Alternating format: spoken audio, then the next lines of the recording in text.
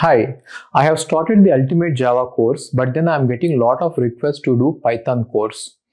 I thought I would finish Java course first and then launch Python course, but then many people are waiting for it. So now I'm thinking that I will do both of them in parallel. So I will be doing Java and I will be doing Python both in parallel. Every day you will get videos in both Java and Python. Now the question is, what should I learn? Should I focus on Java or should I focus on Python? If you are very new to programming and if you don't have any coding background, if you are not from computer science, if you are from mechanical, EC or even BSc, MSc, MCom, BCom, if you are from those branches, Python will be a very good start.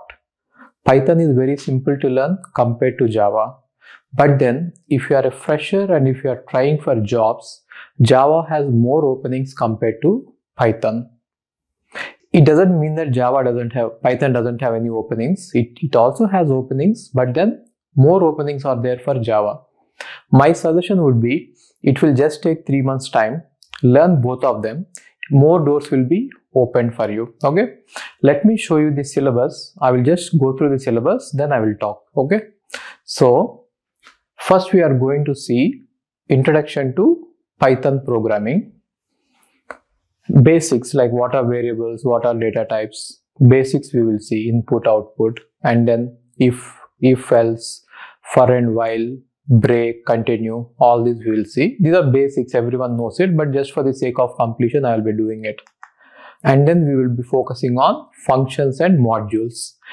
Most important thing here is lambda functions. Okay, so I'm not going to read out everything. You please pause the video and read the syllabus. And then we are going to see data structures in Python, lists, tuples, dictionaries, sets, strings.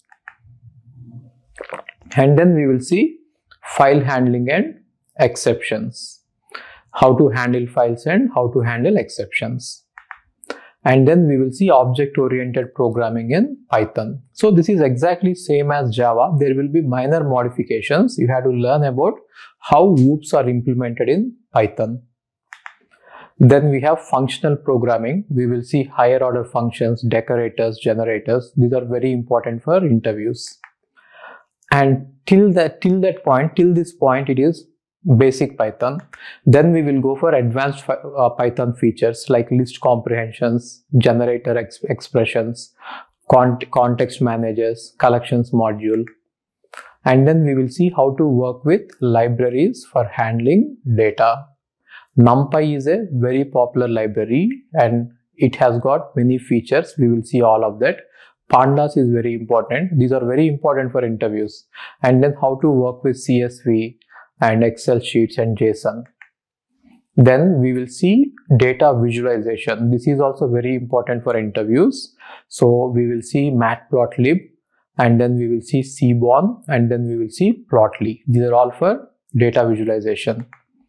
Then we will see how to work with date and times and regular expressions. Then we will see how to work with APIs and what is web scraping. So web scraping is nothing but extracting the data from a website which is not your website. Okay. For example, if you take ESPN Cricinfo website, there will be a lot of tables present in it, like statistics of which team is doing well, which player is doing well, what are their rankings. Now if you want to download all that data, you can't do it manually. You can do it, but it will take a lot of time. But if you can write a program and download the data, that will be very easy. Then we will see testing and debugging Python code. So I have forgot to mention it in Java course also. We will see testing and debugging as well, how to write unit tests and how to do debugging and how to profile the code. All that we will see in both the courses. Okay, almost it will be similar, just some features will be different.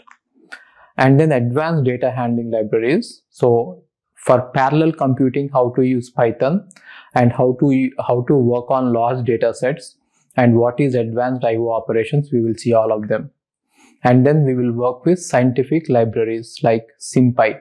So SymPy is a scientific library, SciPy is a scientific library, and we can also work with matrices using Python.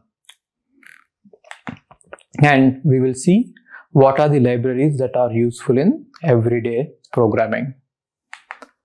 And we will see multi-threading in Python. You have multi-threading in Java also. See, the only thing is the syntax will be different and the way you write it is different. Otherwise, everything is same here. Multi-threading and multi-processing we will see in Python.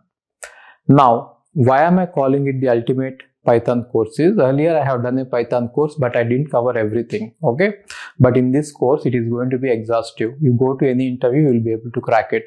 And I have not seen any course like this in the world. There might be courses like this, but I have not seen them. If you see anything, just write in the comments. Okay, and all the interview questions will be covered in the course. Along with the topics, you are going to get the interview questions also. And you can crack any Python interview easily in the world, any Python interview in the world after you finish this course. I can give you guarantee. And this is a 100 hours course. So you cannot probably write notes for 100 hours. It is going to take hell a lot of time. Therefore, lecture notes will be provided for free along with the lectures. You can just download from the description. Okay. And this course will help BTech students as well as working professionals.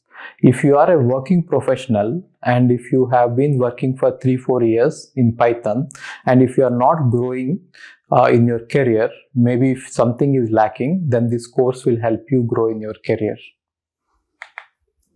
And most of the topics that I teach, they are not from any book. They come from practical experience. You will not be able to find these concepts in one book. Maybe you have to refer multiple books, but even then, I don't think that they are present. They are all present in one book. So all the topics are practically explained.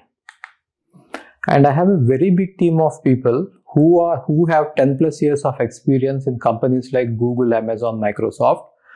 Okay, I will introduce my team very soon. Probably on December 31st midnight, I will introduce my team. But anyway, we work for 18 hours every day to give you free content. All that I ask you is value our time and efforts. Please do one thing. Subscribe to the channel. Share with your friends. Whenever any video comes out, write a comment and do like it. Write a comment only if you like the course. Okay. Okay, shall we start?